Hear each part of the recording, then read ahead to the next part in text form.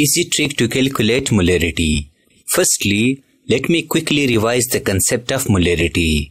We define molarity as the number of moles of solute dissolved in 1 liter solution. The formula of molarity is M equals N upon V, where M is the molarity of a solution, N is the number of moles of a solute, V is the volume of a solution. For example, consider that I take 6 moles of HCl in this beaker. Now I add water to this beaker until the water level reaches to 1 liter mark. Here, in this beaker, the volume of a solution is 1 liter. We know that we have dissolved 6 moles of HCl in this 1 liter solution. So the molarity of this solution is 6m. Therefore, remember that molarity measures the number of moles of a solute dissolved in 1 liter solution. Also note it down that 1 liter is equal to 1 dm cube, 1 dm cube is equal to 1000 cm cube or 1000 milliliter. Hence remember all these important points. Now how can we calculate molarity using super easy trick? Well, consider these numerical problems of molarity. Here, in this question, 0.5 moles of sodium chloride is dissolved. So the number of moles of solute N equals 0.5 mole. Secondly, the volume of solute is 400 ml. Remember that a volume of a solute is given in milliliter or centimeter cube. We have to convert it to liter. Let me repeat it. A volume of a solute is given in milliliter or centimeter cube. We have to convert it to liter. Now to do so, the easy trick is to move the decimal point 3 times to the left or dividing milliliter by 1000. After moving decimal point 3 times to the left, I get 0.4 liter. We already know that molarity M equals N upon V. Here, N equals 0.5 mole and V is 0.4 liter. I plug in these two values in this equation. After calculation, I get 1.25 mole per liter or just 1.25 m. Thus the molarity of this solution is 1.25 m. Now in this question, 0.9 mole of HCl is dissolved.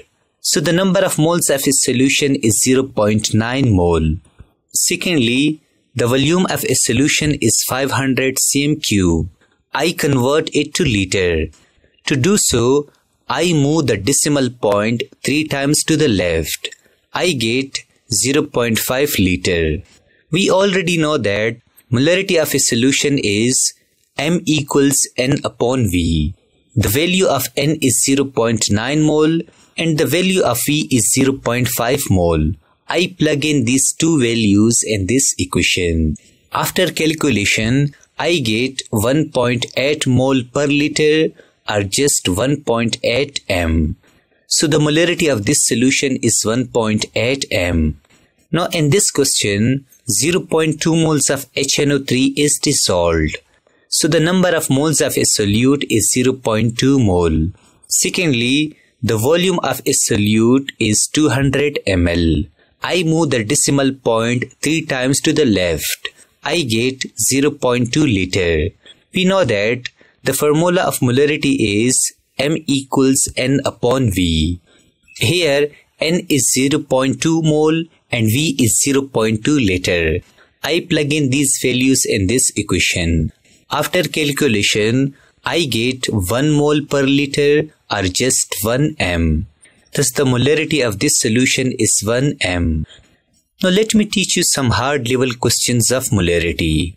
Consider these numerical problems of molarity. Here, in this question, instead of moles of a solute, mass of a solute is given like 2 grams of sodium hydroxide. Remember that in such type of numericals, we have to convert the mass of a solute to number of moles of a solute. Firstly, I find the molar mass of sodium hydroxide. I write sodium plus oxygen plus hydrogen. The molar mass of sodium is 23 gram, the molar mass of oxygen is 16 gram, and the molar mass of hydrogen is 1 gram. After addition, I get 40 gram. So the number of moles of sodium hydroxide is 40 gram. Now to find the number of moles of sodium hydroxide, I divide the given mass of sodium hydroxide by its molar mass. The given mass of sodium hydroxide is 2 gram and the molar mass of sodium hydroxide is 40 gram. After calculation, I get 0.05 mole. Hence the number of moles of a solute N equals 0.05 mole. Secondly, the volume of a solution is 600 cm cube. I convert it to liter. I move the decimal point 3 times to the left. I get 0.6 liter. We know that molarity of a solution is M equals N upon V. The value of N is 0.05 mole and the value of V is 0.6 liter. I plug in these two values in this equation. After calculation, I get 0.083 mole per liter or just 0.083 m.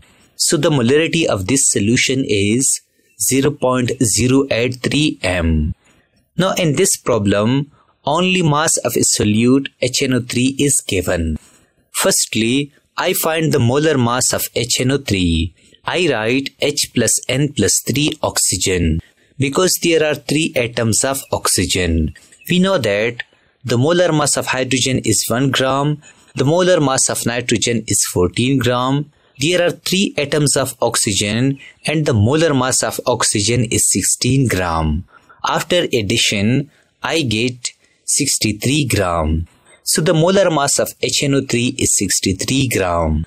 Now to find the number of moles of HNO3, I divide given mass of HNO3 by its molar mass.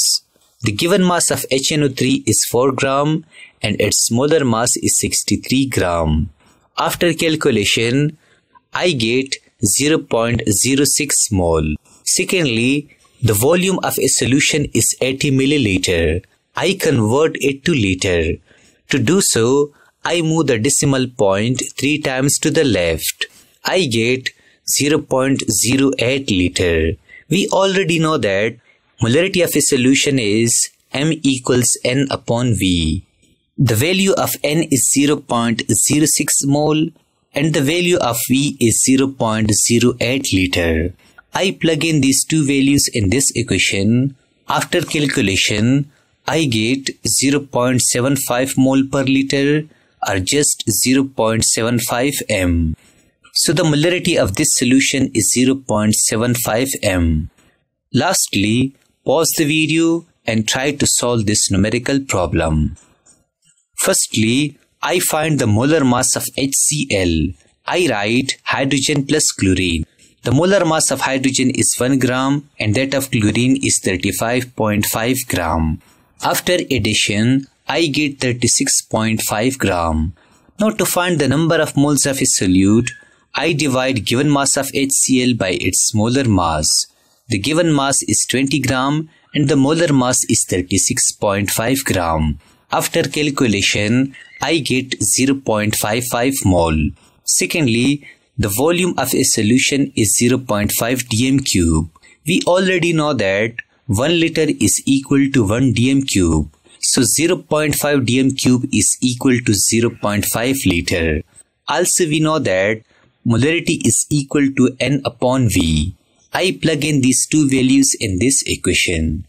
After calculation, I get 1.1 mole per liter or just 1.1 m.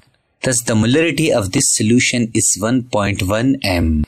Therefore, using this simple trick, we can easily calculate the molarity of any solution.